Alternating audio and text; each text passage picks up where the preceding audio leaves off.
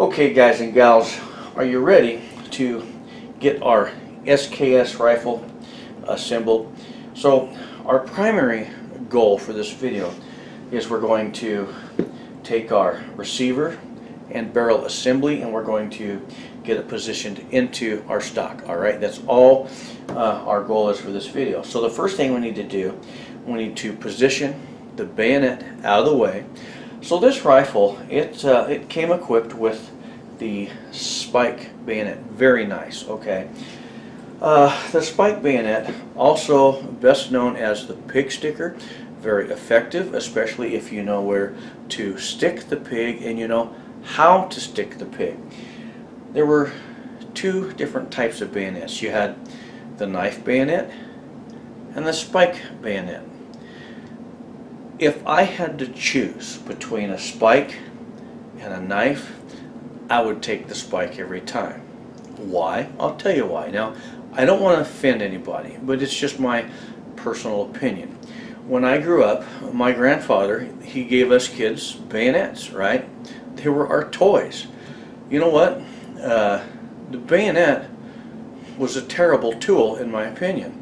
You know, I always heard these stories of the soldiers that use them around camp. You know what? In my opinion, horrible tools. I'm not saying if it was the only tool in the world you had, it wouldn't work. I'm just saying, you know, for a tool, pretty poor, right? The older I got, you know, talking to all the old soldiers and stuff that knew about those days, soldiers would tell you, you know, those old knife bayonets, they were dull. No one wanted to use those around camp, right? You wanted to use other tools, right? So now the question is, would you take a spike or a knife? I would take the spike. Why? Why? Well, you know, people don't necessarily die from being cut, being sliced. A real killer is when you become impaled. It's fast. First off, knowing where, the vitals.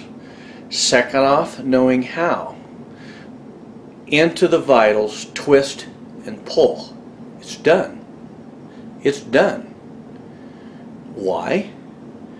You have 3 cutting edges, right? So you impale, twist, exit. Done. It's just that quick. There's no messing around about it. With the length of this rifle and the extension of an arm, a soldier actually has a very effective tool. To the point that if a person was impaled by someone that knew where to put it and how to use it while they were standing in the emergency room of a hospital, they'd never make it. They could never save their life. Very effective. You really can't always say that about that knife. You just can't. So we're going to go ahead now just to show you how this works. You're going to just pull rearward like that, and we'll just push it forward like that. So now what we're going to do, we're going to bring the receiver and barrel up on the sights just gently like that. Locate your stock ferrule. Now, position on the stock ferrule like that. And now just gently, don't force it, just snap the stock into position on the receiver. So now we need to do something with our pig sticker, right? Because you're nowhere near an emergency room, and that wouldn't help you anyway. So you know what? Just do that, right? And make sure you don't slide down it like that.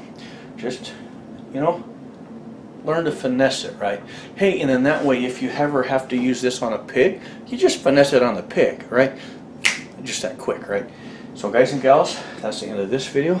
God bless. We'll see you on the next.